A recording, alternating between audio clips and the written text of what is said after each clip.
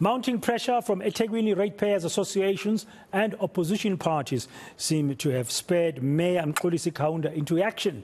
He's promised to ramp up service delivery and sort out water issues in the metro. About 25 ratepayers associations have threatened to boycott paying rates due to poor service delivery and high tariffs. eNCA's Lethiwe Mdluli is following that story. She joins us now live from our studios in Durban, eThekwini. Good afternoon, Lethiwe.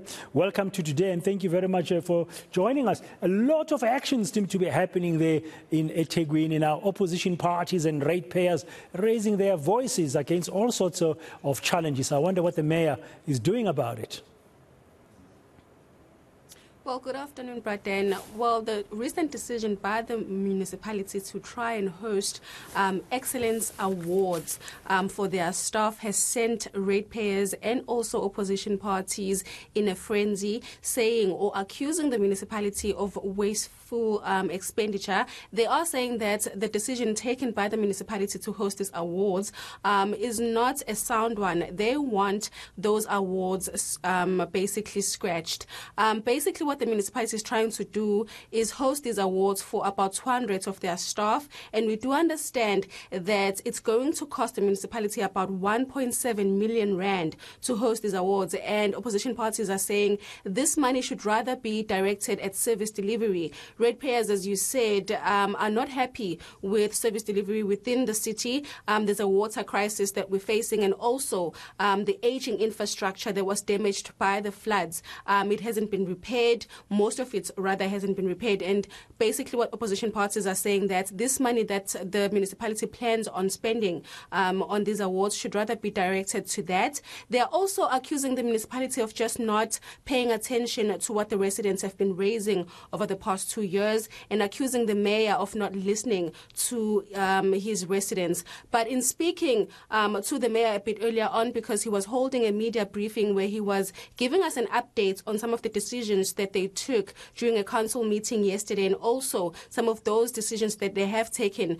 in the past regarding these events, he did say that this is actually not wasteful expenditure on their part. They're just trying to encourage their workers to keep up the good work. But opposition parties, of course, are not having it. This is what he had to say, defending his idea or the planned event for the Stars Awards. I think you are seeking to get more details about the actual costs and so on. There is one particular point that is important to clarify. The City Stars event has not yet taken place, so there's no money spent yet.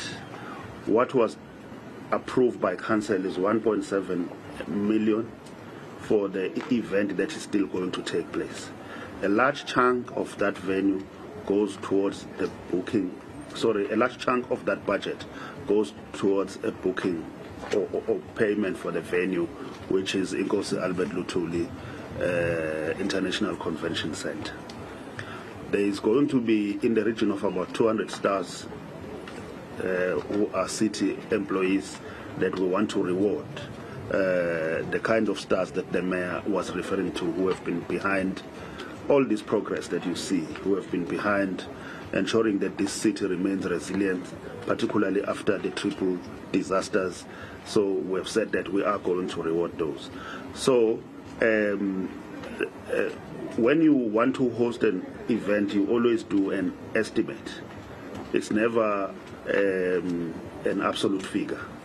So the team are now going to rework the details, looking at the quotations that we have received from the ICC, but I'm confirming that a large part of that is really going towards payment of the venue. I thank you. Okay, that was an explanation there by the city manager, Mr. Mpele Lukele, about why they are really insisting on continuing with this. But there are issues as well around the ANC caucus in the metro currently, supervising the work of the ANC that's happening there. What's the story there? Yes, but then apologies for that. That was the city manager, Musampele. But in regards to some of the rumors that have been reported about infighting between the ANC, we are hearing that there might be plans to oust the mayor from his position. But this has been defended by the deputy chair of the ANC in eThekwini, saying that this is not the plan.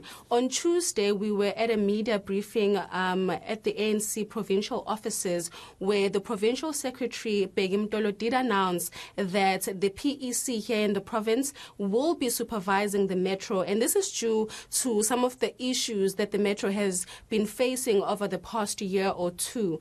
And they were saying that their supervision is basically going to be a political one. And we did speak to the mayor today, just asking him about these rumors of him of other people wanting him to be removed from his position, and also the supervision of the PEC.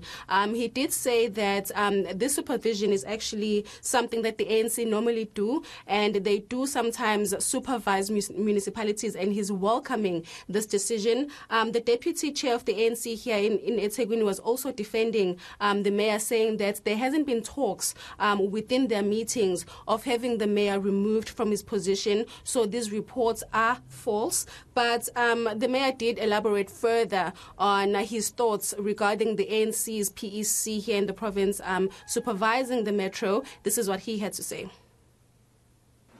The ANC role of oversight, this is not an issue for the debate. It is in the constitution of the ANC.